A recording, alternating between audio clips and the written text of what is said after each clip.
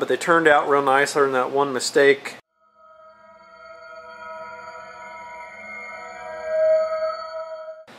Alright, getting my plate set up here. This is the top plate on the blower for the injectors.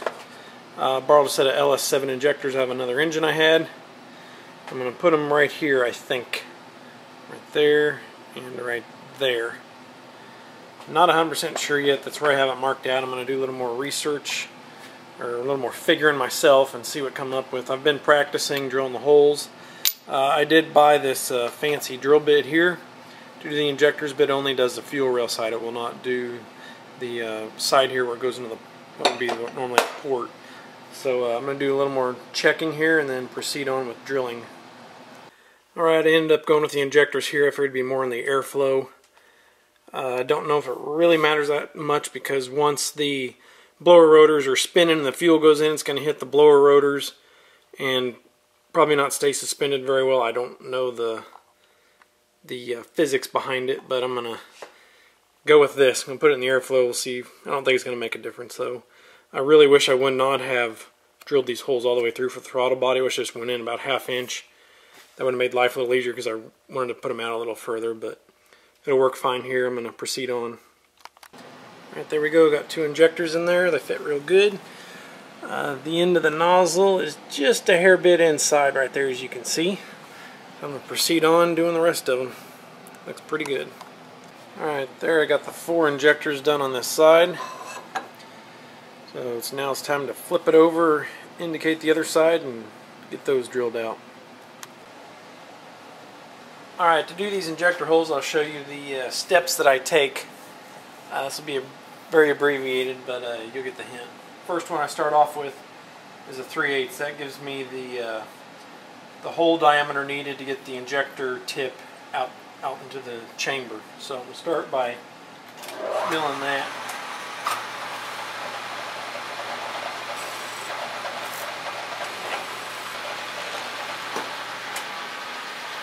Alright, then when I get that hole done, I'm going to go ahead and figure up the rest of my holes and get those all drilled out to make as few tool changes as possible.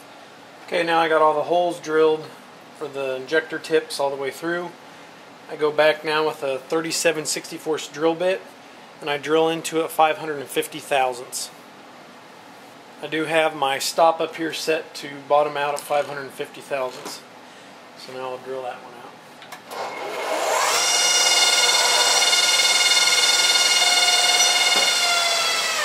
Alright, I got that one done. Do the same thing for the rest. Okay, now I got to chamfer all these holes so the O-ring doesn't get ripped when it goes down. And for that I just use a bit. It's used to countersink those recessed Allen bolts that kind of have the V slot to them. These are for the metric style. So this is what I'll use to chamfer all these bolt holes. All these injector holes. Alright, I set the chamfer up for 50 thousandths. I got my stop set. Raise the table up.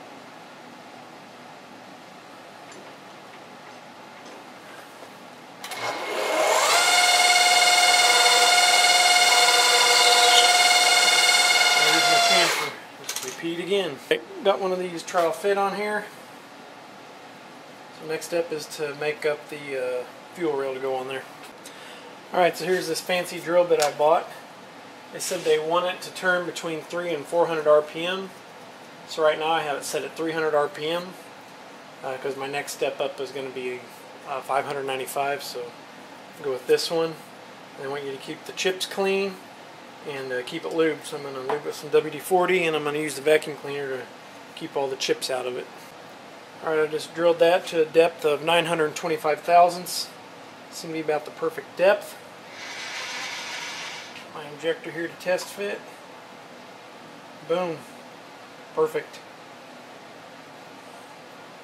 On to the next one. Alright, I got my fuel rail all done. Let's see how close I am. First time trial fitting this thing.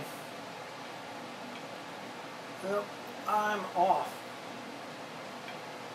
Got off on the center somewhere. So I'm going to have to redo part of the rail. Alright, I found out I was off a number on my figures. That's what I get for going too fast. I didn't double check every time I drill the hole, so I got this set up for the next hole. I'm going to make sure it looks like it's in the ballpark, and it does, so I'm going to go ahead and drill that one. Alright, let's try this again. Looks like I'm going to have enough to count for my mistake, fortunately.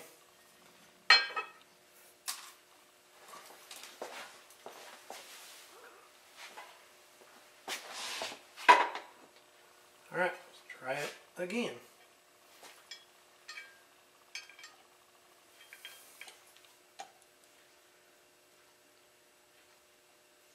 Looks like it'll work if I can get it to move over. Yep, there we go. I'll show you what it looks like from up here. Alright, there it is. They all line up that time. And like I said, I do have enough extra to make up for my mistake. For right now, I'm going to cut these off to the length of this plate. I may shorten it up later, but I'm going to wait till I'm ready to start plumbing fuel system before I cut it off any shorter than the length of the top plate here. So I'm going to go ahead and do the next side on this. Well, there it is installed. I have not ran anything to support the injector rails with yet because I'm not 100% sure. When I get a car, I need to figure out where these are exactly going to sit, where I need to put fuel lines, my fuel lines going into it. I will weld bungs onto either one end or both ends. I don't know if I'm going to do a crossover or not. But I want to wait till I have a car in my possession before I figure out where I'm going to secure these, because I can chop these off if I need to and secure them back here or secure them over here. I'm just going to hold off on that for now. It should be no biggie getting them in. But they turned out real nice other than that one mistake where I drilled the injector hole in the wrong spot. And I'm not 100% sure I'm going to use these LS7 style injectors. I may go with a little bit longer injector. On this side I could flip these around to where the connectors would come up here, but on this side I can't because of the throttle body. These are in the way right here if I flip them around, but they do go underneath nicely. I can run the wires under the injectors there and they all split out there nice, be a little more hidden.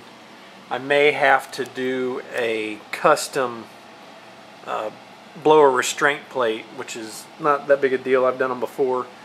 Because usually the restraints come out about right here, and that'll be right in the way of my injector, so I might make the restraints come out up here and over here for that. Well, that's going to do it for this update on the 6.0 Roots blower build. Fuel and rails looking good. Hope you guys are enjoying this. Hopefully it's helping out the people who are interested in doing this. That's kind of why I'm doing it. I have called on a couple of Novas. Called on one in California, and I called on one in Charlotte, North Carolina. A little out of the price range I'm looking for, but seeing if they'll maybe go down a little bit if they keep it up there a little while longer. And just today I noticed another one pop up that I was kind of interested in. So I'm definitely looking hard, and I'm pretty sure I'll have one hopefully by middle of spring. If I could get one guy to come down about $1,500, I'll probably have one in another week. But next week, I'm going to try and do an update on my blower restraint plate. I've got my plate here. This is one of the smaller versions. These little things are expensive. This is $28. The bigger versions are a lot cheaper, which is what I use on my race car. But I'm going to try and put this right here. I'm going to mill out the intake, set this back in there, and then have another plate that I'm going to weld onto the intake, and this will bolt on right here. So hopefully it'll look pretty good when I'm done with it. We'll see how that goes. I don't think it's going to be too bad. Flip it upside down in the mill and just mill me out a nice pocket, and then fit the piece that this bolts to into it, and then go from there. So anyways, as always, thanks for watching, and please like and subscribe.